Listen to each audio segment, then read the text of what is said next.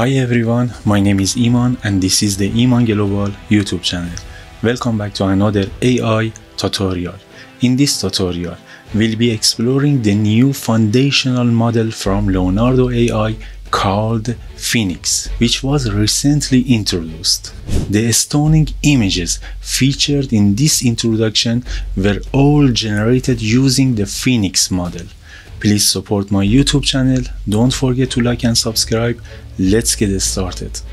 Iman Global YouTube channel.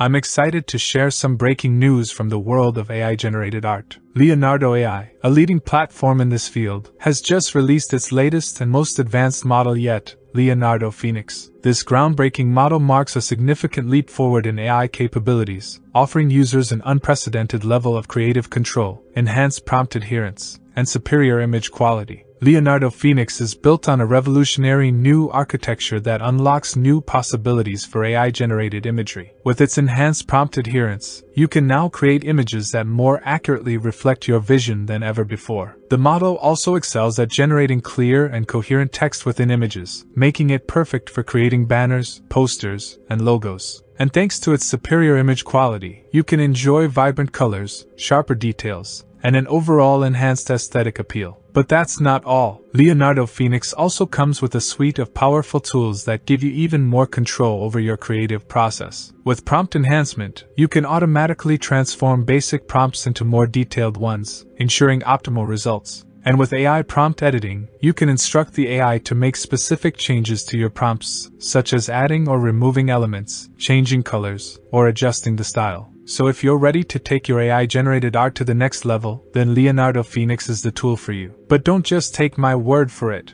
Join me for the rest of this tutorial where we'll dive into the depths of Leonardo Phoenix and explore its incredible capabilities. We'll create stunning images, experiment with different prompts, and unleash our creativity with this groundbreaking model.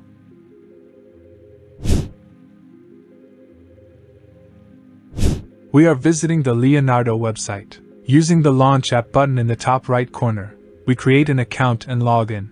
After entering the dashboard, to review the new Phoenix model, I click on Image Generation from the left menu. We are greeted with the new interface of the Image Generation section. Just like the previous version, the images we previously created are displayed in the central part of the site. The prompt text box is visible at the top of the site, but the left menu has undergone a significant transformation. I click on the preset drop-down list. There are many new structures and models in the new categories here. The latest Leonardo model named Phoenix is here. We intend to analyze and review it. I select the new Phoenix model and close the preset window. With the selection of the new Phoenix model, new options appear in the left menu. The Prompt Enhance option is a new feature that has two sections, automatic and off. When the automatic option is selected, the AI expands your prompt to produce more detailed and improved outputs. When the off option is selected, the AI won't enhance the prompt, and the quality of outputs may be lower. In my opinion, the prompt style drop-down list is the most important part of the new Phoenix model. It is where you can direct the style and appearance of the images. We will practically apply the styles available in this section to different prompts in the following steps. The contrast drop-down list has three options: low, medium, and high. In this tutorial, I prefer the medium option. A bit further down, there is the generation mode option with two parameters: fast and quality. You can toggle between fast generations and slower quality generations. Quality, formerly known as Alchemy V2, was not available in the free plan in the previous version and still isn't. The upgraded version, known as Quality Generations, is only available with paid subscriptions. A bit further down, there is the Image Dimensions option where we can set the aspect ratio to horizontal, vertical, or even square formats. Below that, there are three size options: small, medium, and large for determining the image size. In this example, I choose the 16:9 ratio and medium size with dimensions 2064 to 1152. However, an important issue arises in the advanced settings section, and Leonardo has pointed out this important detail. Due to the newness of the Phoenix model, the photo real option is currently disabled. I have a simple prompt. I paste it into the text box. From the preset style drop-down list, I select the 3D render option. I click on the Generate button. After a short while, images are created based on the 3D render style. I click on the thumbnail of one of the images to view them in a larger size. The images in the 3D style are acceptable and appealing, showing that the 3D render style can be used to create images in the style of Pixar and Disney animations. Let's do something interesting. Our current prompt is in the 3D style. Let's generate it again by changing the style from 3D to real without altering the prompt. This will test Leonardo's capabilities a bit. To do this, from the left side, I select Cinematic from the prompt style drop-down list. Now, I click on the Generate button. The new images are created based on the cinematic style,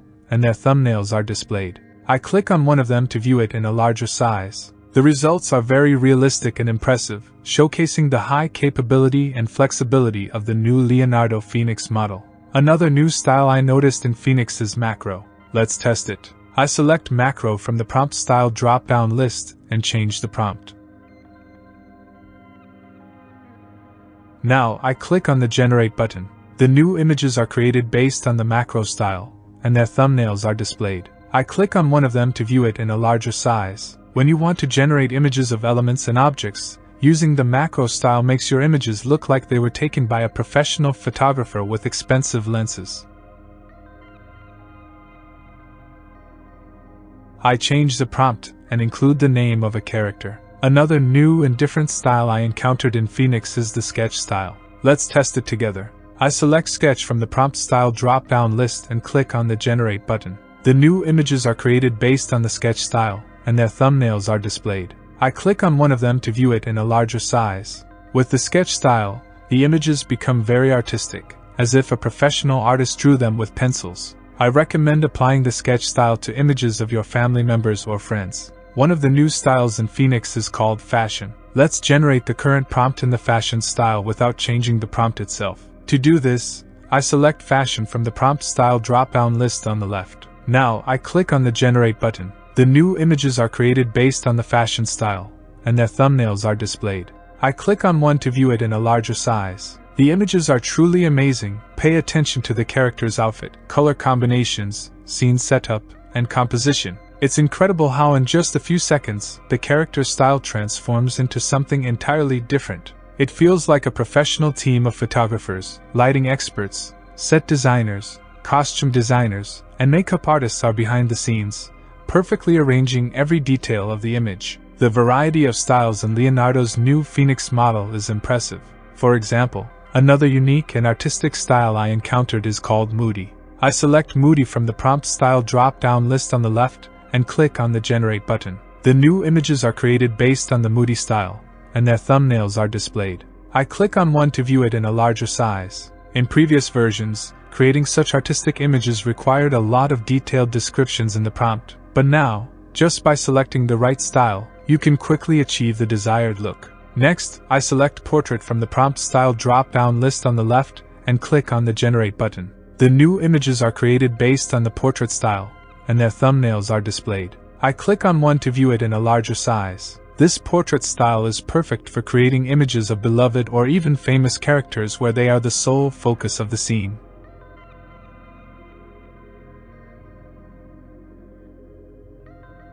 Another new model I encountered is called Illustration.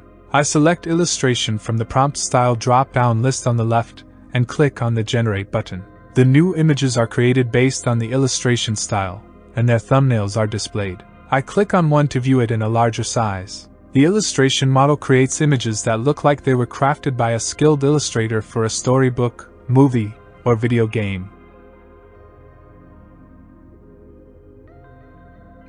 Another new style added with Phoenix and Leonardo is called bokeh, which I really like. To test this style, I completely change the prompt text and paste the new prompt into the text box. I select bokeh from the prompt style drop-down list on the left and click on the Generate button. The new images are created based on the bokeh style, and their thumbnails are displayed. I click on one to view it in a larger size. In the bokeh style, circular lights appear outside the areas where the camera is focused, and the background becomes blurred. It's actually the professional camera lenses that significantly impact the bokeh effect, and now Leonardo simulates it for us with just a few clicks. I know what you, the audience of Iman Global, like. Let me prove it to you. How about we take this prompt and switch it to the 3D style? I select 3D render from the prompt style drop-down list on the left and click on the Generate button. The new images are created based on the 3D render style, and their thumbnails are displayed. I click on one to view it in a larger size. I chose this style as the finale of this tutorial to show that I understand what you, my dear audience, enjoy. If you really want me to continue with the topic of 3D and creating 3D animations in the style of Pixar and Disney in future tutorials, comment with the words 3D, Pixar, Disney. If there are many requests, I will try to create many more tutorials on this topic. Thanks for watching. If you found this tutorial helpful and learned something new, please give it a thumbs up and share it with your friends. If you have any questions about AI, feel free to ask. I'd be happy to help in any way I can. There are many more AI tutorials on the way, so subscribe to the channel and hit the notification bell so you don't miss anything and stay up to date with the latest tutorials. AI is the future, so embrace it. See you in the next tutorial.